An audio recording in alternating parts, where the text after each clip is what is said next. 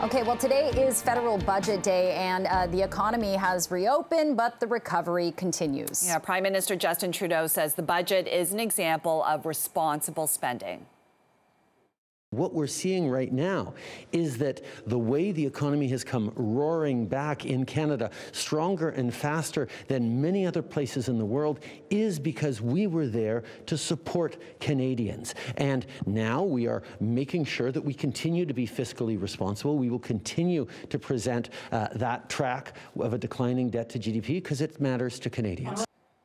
And one of the people keeping a close eye on this budget is Franco Terrazzano, Federal Director of the Canadian Taxpayers Federation. Thanks so much for joining us. So you just heard from the Prime Minister there. They're focusing on Canadians and the need to invest in them and bring the cost of living down. So when you watch the budget today, what are you going to be looking for? Well, I think what we're hoping for is going to be different than what we expect to see. Now, what we're looking for, what we're hoping for is a concrete plan, a concrete time to balance the budget and to stop adding more debt on the Canadian taxpayers, their kids and their grandkids. But what we expect to see is another credit card budget from this credit card government, chock full of more debt, chock full of more government borrowing, which of course has to be paid back by taxpayers one way or another. And unfortunately, more money wasted on interest charges. Wow, Franco, you sound pretty pessimistic about this budget. Is that a fair statement? Yeah. Okay. Yeah, it's unfortunate, but you know, we heard the Prime Minister say that they're trying to be responsible spending, but we haven't seen that in years. We have to remember that even before the pandemic, in 2018, the Trudeau government was spending all-time highs, which means in 2018, this federal government spent more than the government did during any year during World War II. Franco, I just want to get back into, reviewing what we do know so far, a 2-year ban on foreign home buyers, part of a housing affordability strategy. I think it's like $10 billion overall estimated to be spent on this housing package.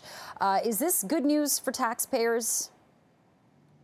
Well, no, I think this could actually add more fuel to the inflation fire because this is going to mean more debt. And of course, how are we going to pay for it? Is the government going to raise taxes? Of course, many Canadians are already worried about how we're going to pay for this unprecedented amount of government spending.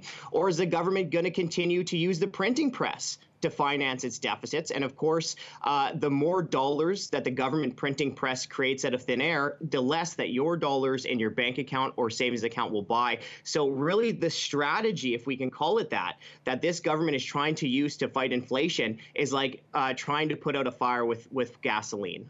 Wow. Wow. All right. And so you had mentioned that this government tends to spend and spend and spend. So they're obviously trying to figure out ways to raise revenue. And one of the things that has come up is a tax on the biggest banks and insurance providers. What are your thoughts on that? Well, I'm really concerned, and we're very concerned for the Canadians who might be going to their banks and then having to pay higher banking fees, right? This could be an added cost at the worst possible time.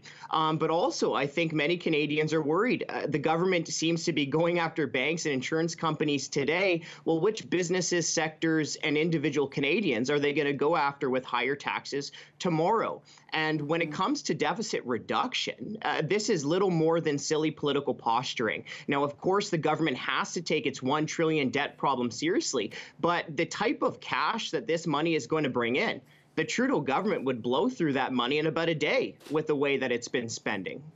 Okay, and last question for you, Franco. Obviously the NDP will rack up an assist for this budget.